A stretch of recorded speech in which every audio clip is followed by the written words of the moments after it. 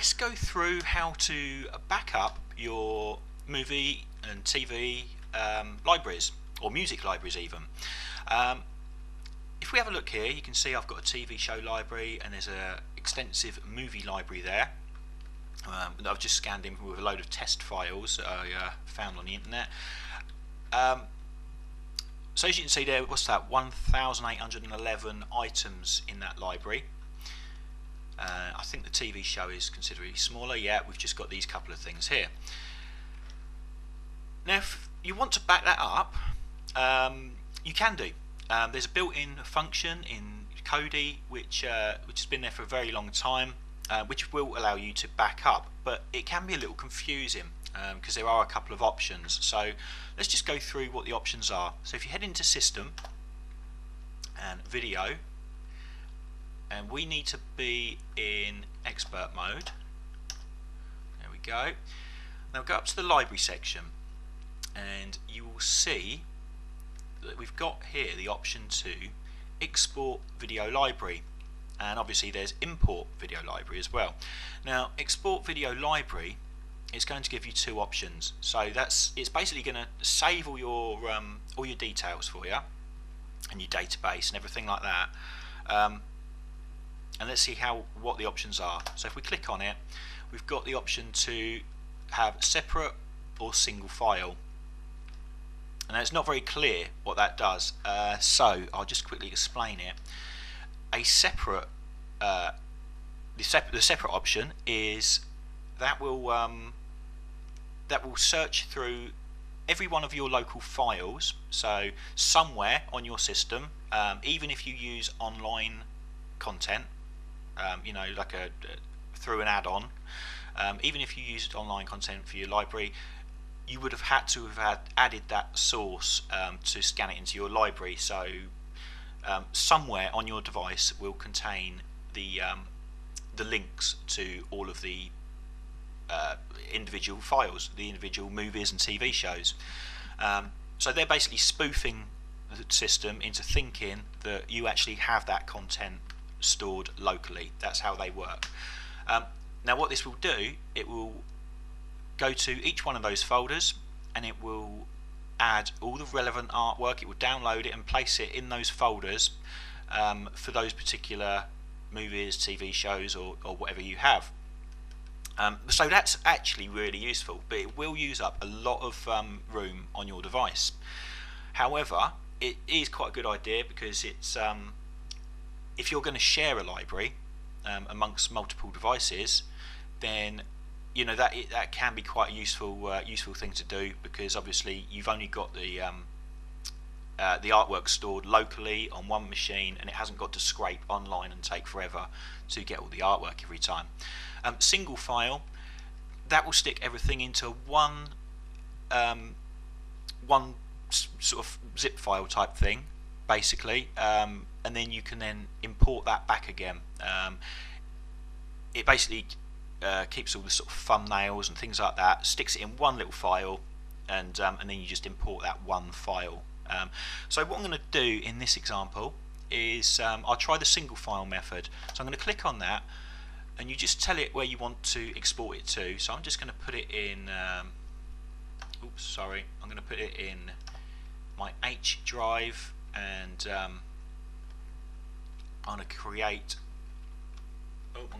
a new folder called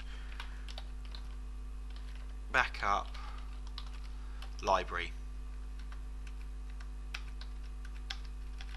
So if I put it in there, click OK, we're going to see that it's exporting the library.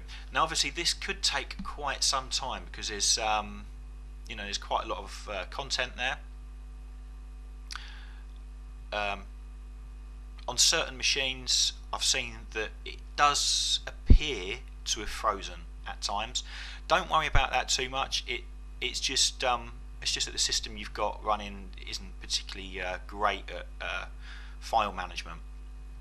So just be patient and you know, give it an hour or so, depending on the speed of your device, and it should be all good. So I'm just going to pause that now, and we'll come back to that in a sec.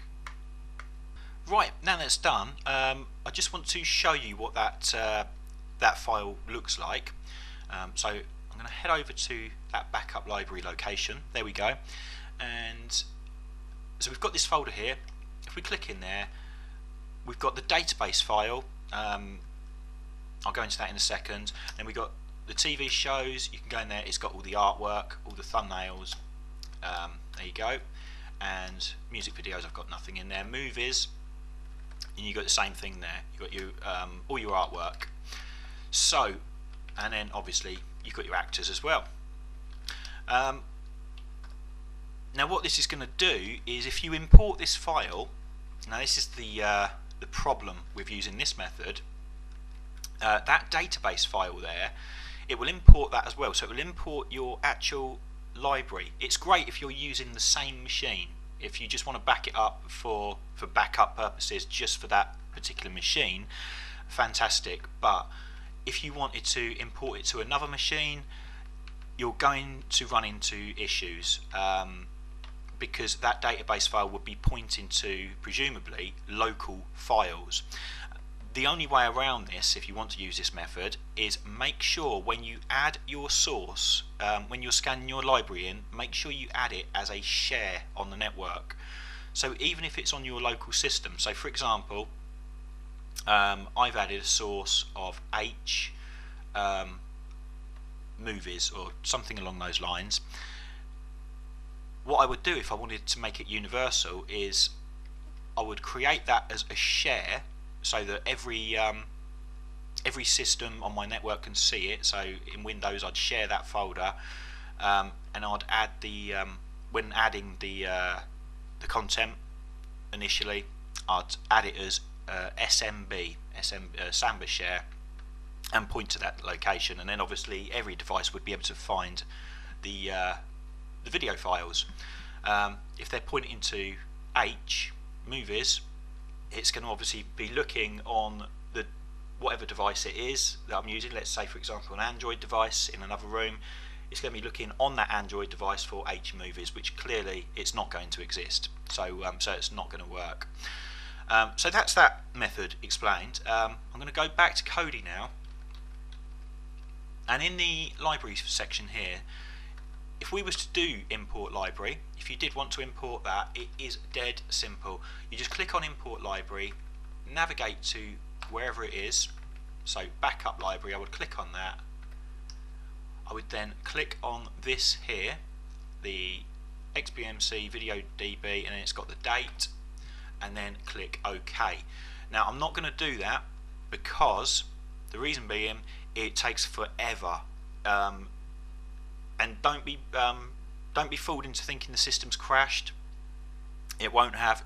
It's just very, very slow, and there's quite often absolutely no indication that anything's happening in the background either. So you have to be very, very patient, and this is on a fast Windows machine. So on other devices it can take, well, I've known it take well over 12 hours to import before. And like I say, with no indication of whether or not it's working, but it eventually did work. So patience is the key on that one.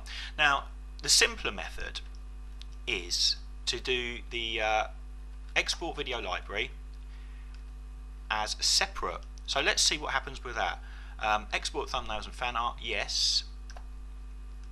Export actor thumbs, yes, I'm going to do that as well.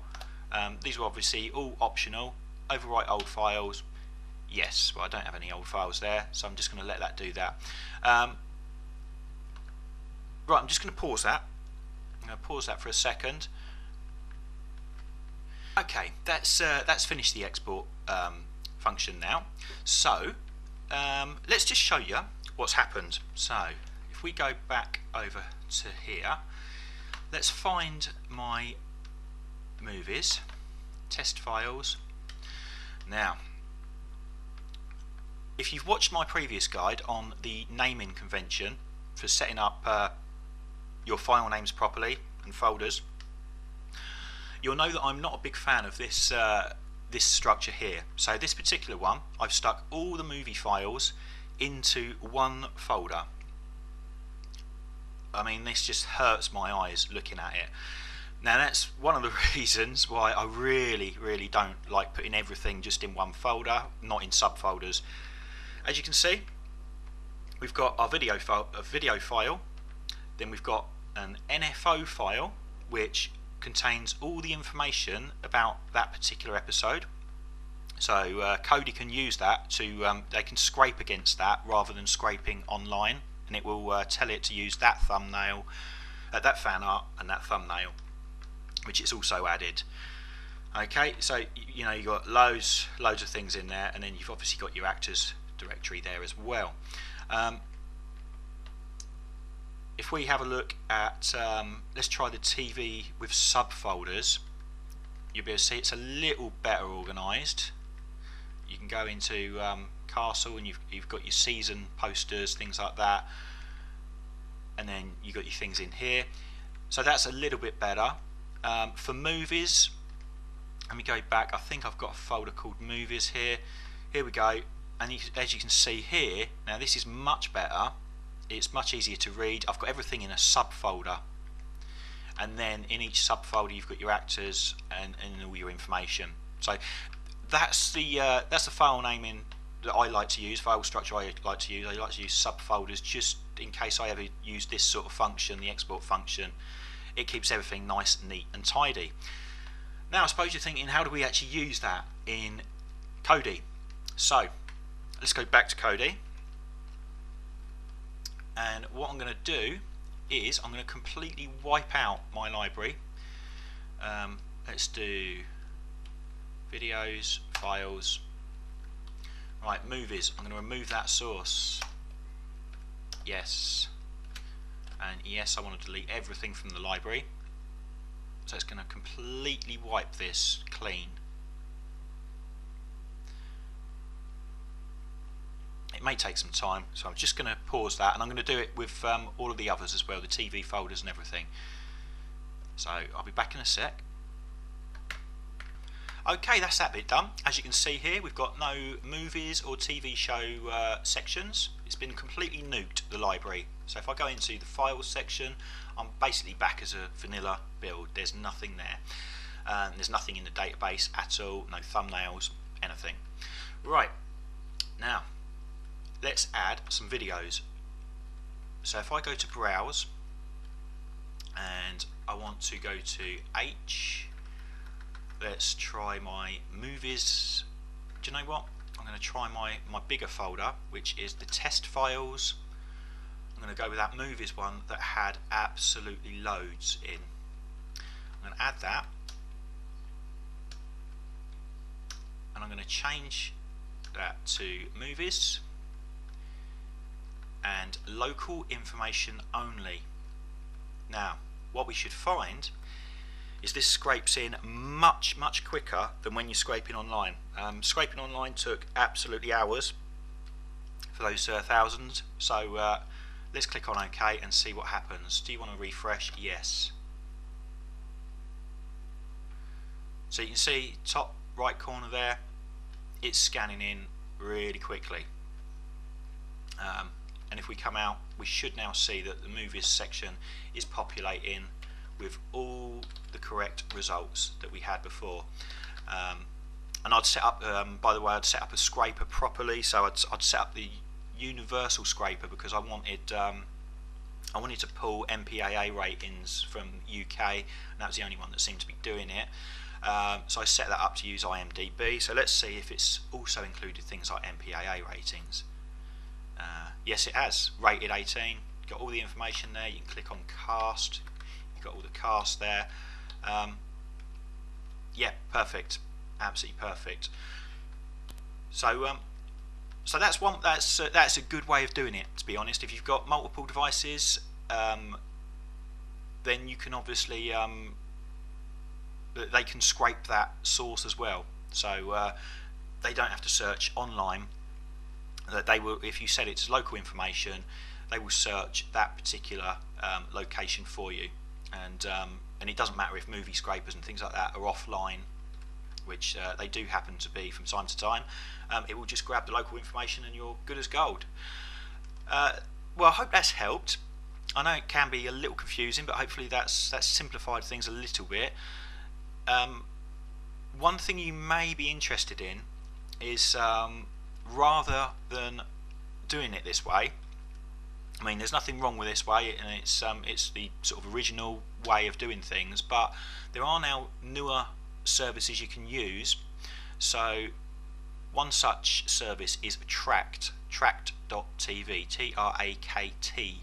and that will allow you to keep track. It will synchronize every time you watch anything. It will synchronize online and keep an online list of what you've watched, and you can import that with a brilliant Kodi add-on, and I'll go into that in another video. But that may be something that you want to look into if you're looking to synchronize your libraries and have an online backup.